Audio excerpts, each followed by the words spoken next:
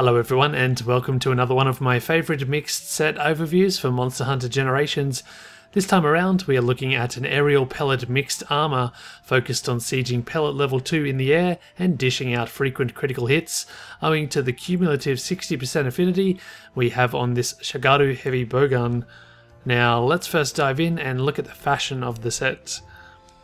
So this is what it looks like. We've got these nifty little Hayabusa Feather earrings there, which match really nicely with the rest of the outfits. It's pretty good. The Rathalos arms kind of stand out a little bit of an eyesore, but the rest of it kind of looks pretty snaz. So that's the not so important, or maybe very important to some of you, fashion side of things. The weapon itself is the Foi Shagaru HBG, and let's have a look at all the equipment right now. So the Foi, this particular weapon, as I said, is made from Shagaru Magala.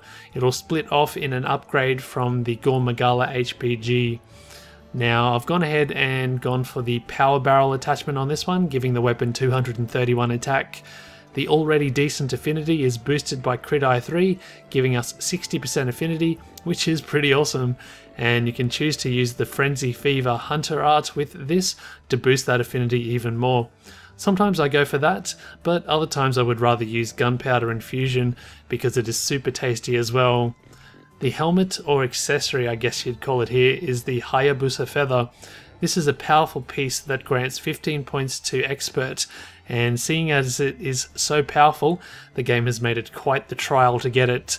Basically, you'll need to clear all the non-prowler and non-advanced village quests, have 1500 Yukumo points, and have done the first 5 requests from the Yukumo chief.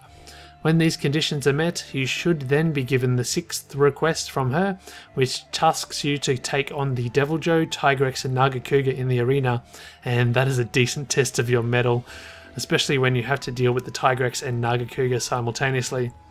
The rest of the set is comprised of the Chaos Archbrigandine, the Rathalos Guards, remembering that R series armors are unlocked after defeating the triple hyper Tetsukabra hub quest. The next piece is the Nargacuga S coat, followed by the Jaggi Boots S. The talisman is a pellet up 5 triple slot. You'll have noticed that I have a spare slot in the weapon for my particular set, so obviously you could also use a pellet up 4 triple slot in this set if you wanted. The decorations that I've used here include, here we go, the triple slot pellet up, which gives us 4 points to that. This is a single slot vault for 2 points, 3 more of those in the waist, 1 more in the legs, and a single slot pellet up there. And finally we've got a triple slot attack decoration giving us 5 points to attack. Very tidy. Okie dokie. So let's look at the skills now, and for this set you'll see that I've got critical I3, attack up small, pellet spread up, and airborne. You'll see that we have 21 points to expert, only needing 20 of those to activate into critical I3.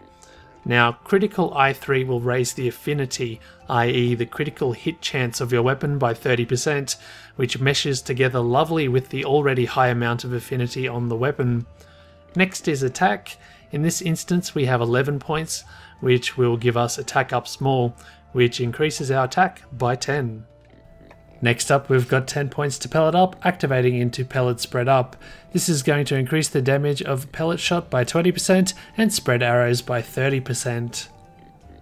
Finally we've got 10 points to vault, activating into a skill called airborne. Now this skill will increase vaulting attack damage by 10%.